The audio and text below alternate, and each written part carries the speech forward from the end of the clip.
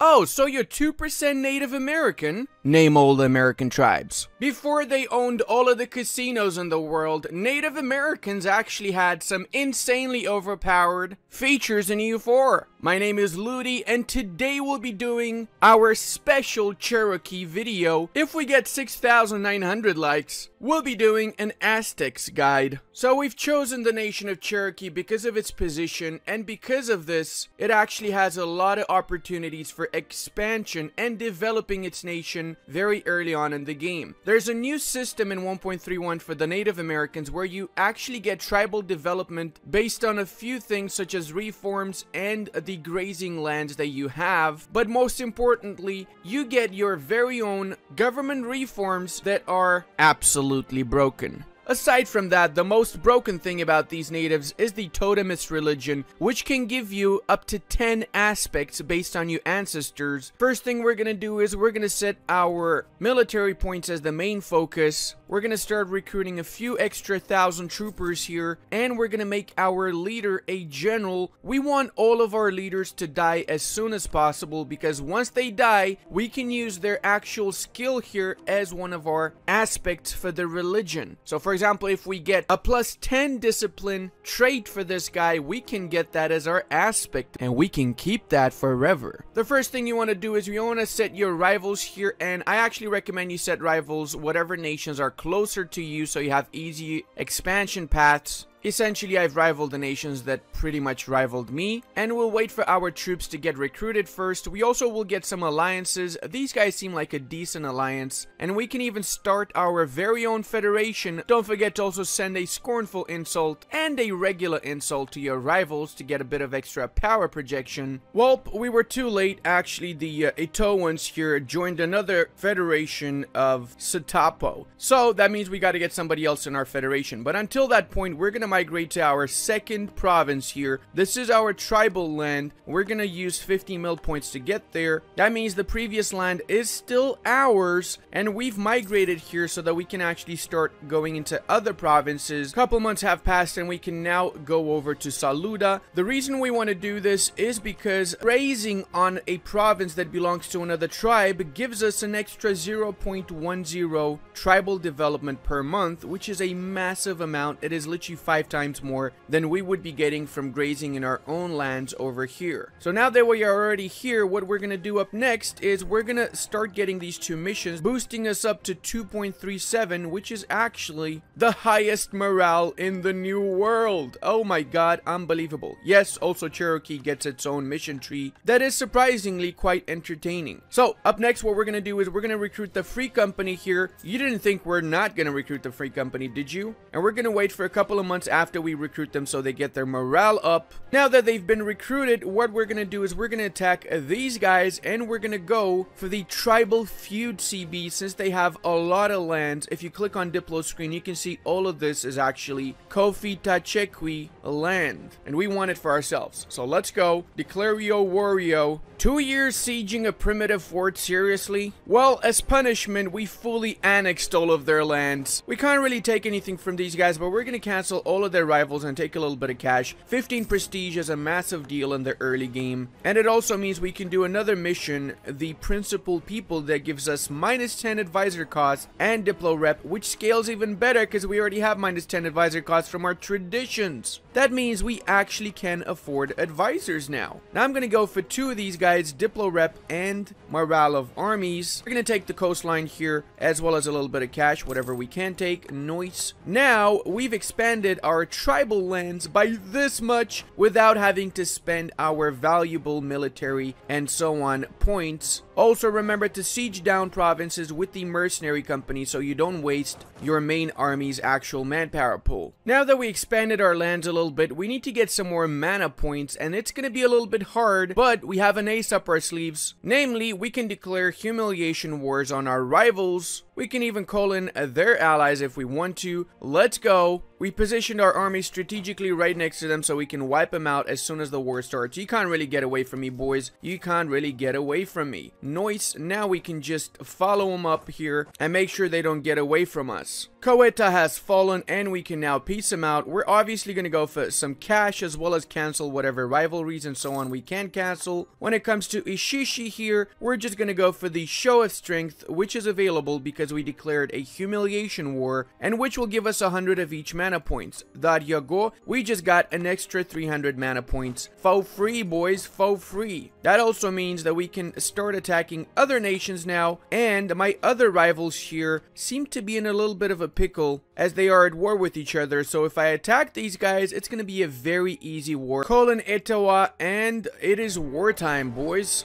Take note, a lot of the times in these wars, it's basically going to be a who sieges whose capital faster sort of competition. We were lucky with the Cherokee here. We're going to take all of their cash and as well, of course, cancel rivalries and whatever we can get. Nice. Now we can just come back here and kill off the Lenape troops before they do any actual damage, whilst our ally is sieging their capital. Nice. There you go. This should be a fairly easy war. We're going to chase them down so we can actually stack wipe them and peace them out afterwards. Appoint a new war chief. Alright, there you go. That means we should get our first aspect, but because this guy only had spy detection, I'm not interested in spy detection, so I'm not going to choose my first ancestor just yet. Maybe this other guy is going to get a nicer trait. He got morale of armies. There you go, boys. So we're going to get morale of armies plus 10 as our first aspect once this dude dies. We couldn't find their army. I don't know where it went, but because we took this province, we have the botanical exports mission available, and we're going to do that. This gives us trade efficiency for a few years and manpower recovery speed, and afterwards we can of course piece these guys out. We're just going to take whatever we can. Money, few rivalries canceled, and that's pretty much it. We apparently can get a new leader. What? Fair enough. 564. This guy's even super good, and this means we can now get the plus 10 morale of armies. It does cost 400 diplo points, so keep that in mind. But look at this, plus 10 morale of armies from here, another plus 15 from our missions, and we managed to get up to 2.8 morale. One more day we passed, and now we can do another show of strength against these guys. That means we got a 900 military power. That also means we can probably do this. Yes, we can, and I don't mind paying a little bit ahead of time with this, since it gets me closer to level 3, which is when I can actually start drilling armies and get the 0.50 morale. And once we get that, we're literally going to be the strongest Native American nation, unbeatable, and we're going to basically ravage the whole of the New World. We can do Vision Quest 2 and stab up a little bit. We can lower the war exhaustion since we have quite a little bit since we've been at war since the start of the game. Stab cost minus 20 until the end of the game sounds good to me.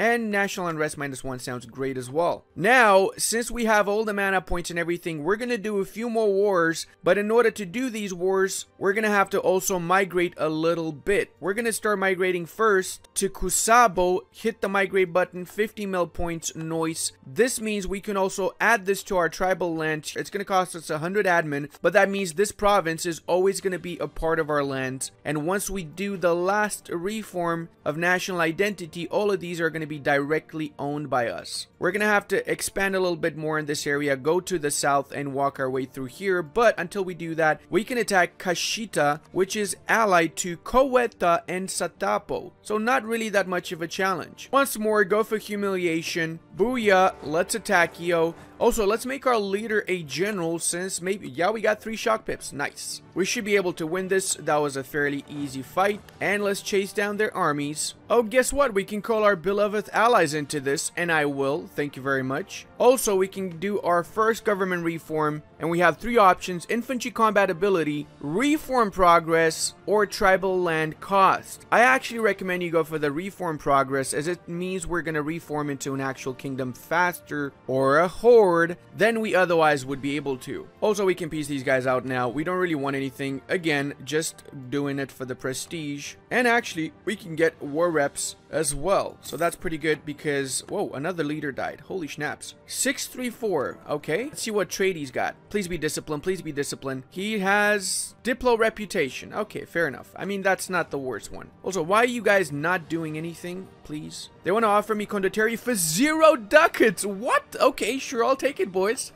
Nice. Ishiki. These are the guys that we attacked before, isn't it? I guess they really don't like the tribe of Kashiha. Are they rivals? They are. Okay, that makes a lot of sense, actually. Let's send our trader to collect in this trade node. We cannot send him anywhere. Never mind. Peace deal simulator incoming, and we're going again for the same thing we went with the previous nations and with Kushida once more. Show us strength to get our beloved mana points. Now, before we do anything else, we can also get a second ancestor, and I'm gonna go for the construction cost. This guy is actually super good. I really don't mind an extra 20% reduction in construction cost. Sadly, the other two options we have here are spy detection, and we don't want to take any of that schnaps. Before we construct anything, we're gonna switch our tribe over to this province now and make it our own tribal land once more. Noise. We also now have 16 development because we've been grazing a lot, and because of our amazing grazing, we've actually gotten a lot of tribal development as it is. Now, before we do anything else, we're also going to use our available money pool to get the monthly reform progress plus 0.10. Whilst we wait for this building to finish off, we're going to keep on migrating along the coastline here and making all of these our actual lands all the way till we reach the rich parts of the native lands, namely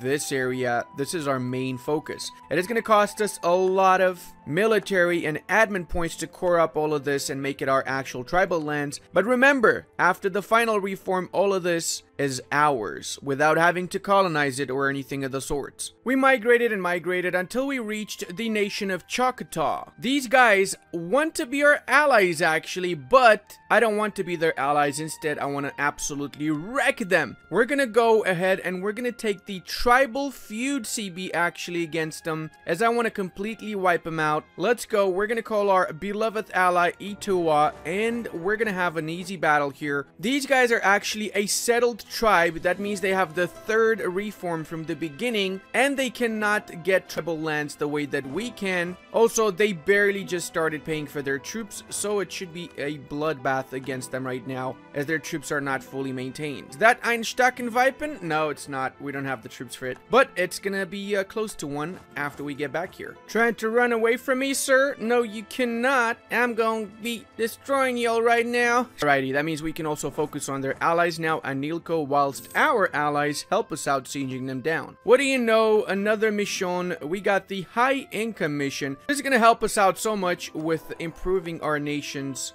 buildings. Actually, I just realized these are the Ishishi, not my allies. My allies were just randomly sitting in this area for no reason. Bruh. Also, thank you so much, Ishishi. You've been a great service to me. Cannot believe you've literally wasted your whole time helping me expand. Hey, we got a new war chief. This one's a little bit retarded, but hopefully he gets a nice trait. Please let it be discipline. And it's discipline. Holy shit, guys, we got 10 discipline. So once this guy dies, we can get our third aspect as 10% discipline. Unbelievable. Time for bye-bye, Ulko. And of course, same as all the other guys. Noise. Now we got an... Oh, what? Our chief dies every single time we do a peace deal. That is weird. Is that actually intentional? I don't know. But in any case, look at this, guys. Look at this, guys. Plus 10 discipline. So we already have plus 10 morale of armies and plus 10 discipline. And if this guy also gives us... Nah, he didn't give us discipline. Advisor cost. Still pretty darn good. Let's fully annex these boys now. Noise. That means we got this as our tribal land. And we can bring our boys here. We are, in fact, gonna gun for the nation of Wichita, which has a lot of actual tribal lands that we can just take from them without having to waste our own points. We can go for third reform now, and I highly recommend you go for seasonal travel that gives you minus 25 migration cost and tribal development growth plus 0.02. With that in mind, I want you guys to realize something. Every single time we